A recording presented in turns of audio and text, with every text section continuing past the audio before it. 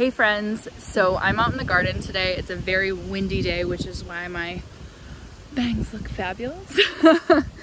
And I'm looking at our tomatoes. I'm trying to get the last tomatoes that we have out in the garden.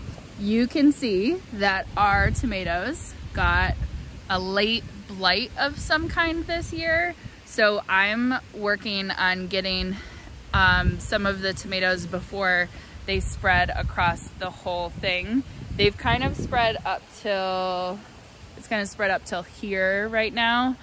But these are most of the tomato plants that did really well this year. I just want to grab the last few.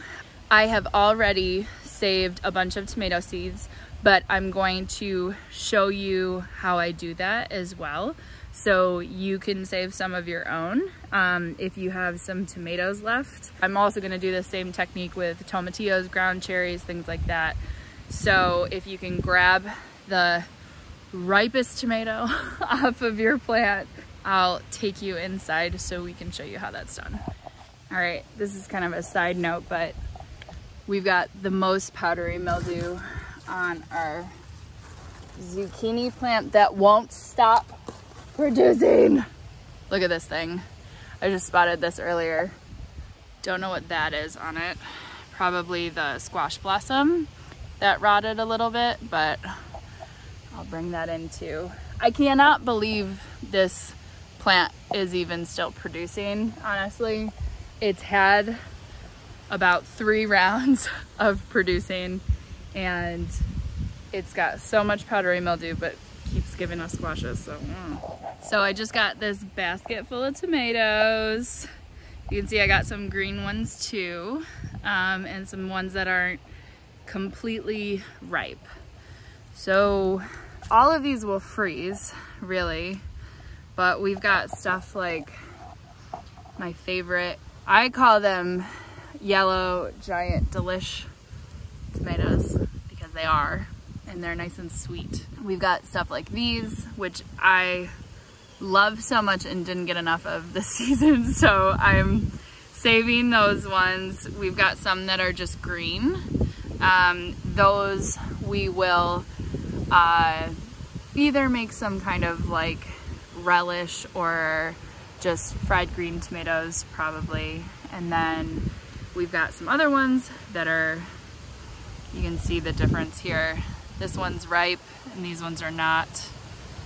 And we'll probably let a bunch of them ripen up on the windowsill, and then we'll freeze those and can those later because life is busy right now. So we're washing everything, throwing it in the freezer. We'll can it later when we've got a little bit more time. And let's save some tomato seeds.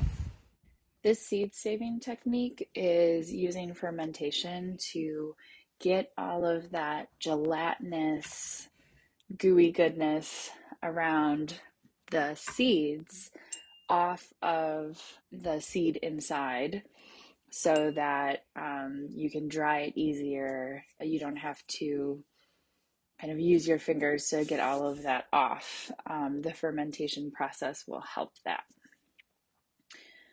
So you can see here I have the giant yellow delish tomatoes. That's not their actual name. They're an heirloom tomato that I got from a friend a few years ago, and I've saved seeds from for a few years. I just love these tomatoes. They're delicious. Because I love them so much, I want to make sure I save the seeds. So I am scooping out all the little pockets around the tomato. I want to make sure I get as many as possible. Sometimes some of the seeds aren't viable, as in they won't produce a tomato plant.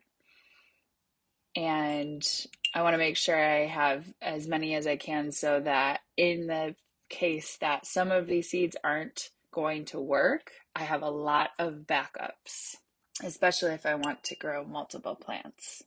So all of the seeds and all of the gooey stuff is going inside of this jar. If you have smaller tomatoes like cherry tomatoes that don't have as much seeds in them or just are smaller in general. I'll save seeds for multiple tomatoes in that case, just to really make sure that I have enough that are going to be good.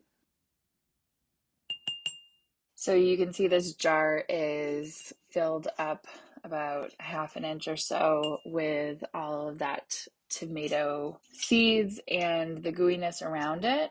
I'm going to put a label on it. Labels are very important here.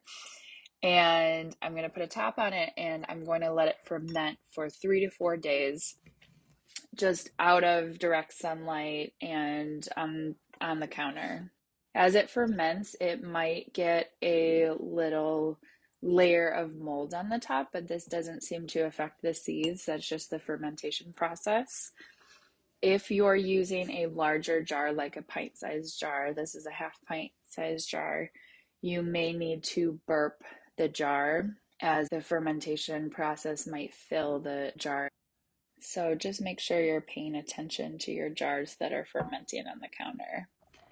When you're picking tomato seeds to save, it's important to pick tomatoes that are at the ripest that they possibly could be, because that will make sure that the seed inside is as developed as possible. So when I'm looking at tomatoes, these two are a great example. This one over here is less ripe, therefore the seeds wouldn't be as developed as much, but this one would be the right one to pick to save seeds from. Same with this guy. It's got a little bit of green on it. Not that great. But if I put it in the window for a few days, it might help like lift those seeds up to develop them a little bit more. The nice thing is with this seed saving method, you'll know which seeds are viable or not at the end of the process. So that being said, I try to save from at least a couple tomatoes if I can. So I make sure even if the first ones weren't viable, then I've got the latter ones to hopefully make sure the seeds are great. All right, so what do we do after it's been on the counter for 3 to 4 days? This jar has been sitting on the counter for 3 to 4 days. You can see it's got some seeds in the bottom. It's also got some what looks like mold in it, which is totally normal and fine.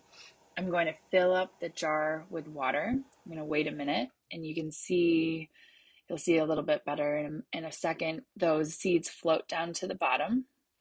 And then I'm going to pour off all of the liquid on the top. Very carefully, just allowing those seeds at the bottom to stay in there.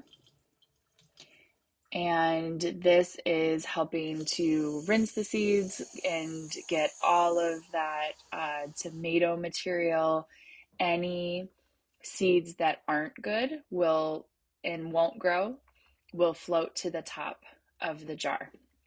And I'm going to pour those out too. I'll do this until the water runs clear.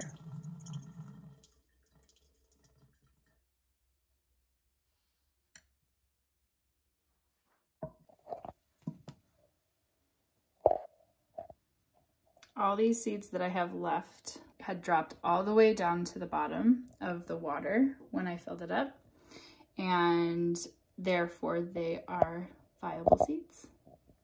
Once that water runs clear, I'm going to spread the seeds out onto labeled parchment paper. I'm then going to spread out the clumps of the seeds really thin so I make sure they dry really well. You want your seeds very dry. And I'll leave them on here for at least a week, if not longer. Even though they look dry, they might need just a little bit longer to remain in storage. Thanks so much for watching our video today. Maybe you learned something new. Hopefully you get to save your own seeds this year. And if you are, write in the comments what you are saving, tomato or other. And be sure to subscribe to make sure you see our latest videos. We'll see you next time.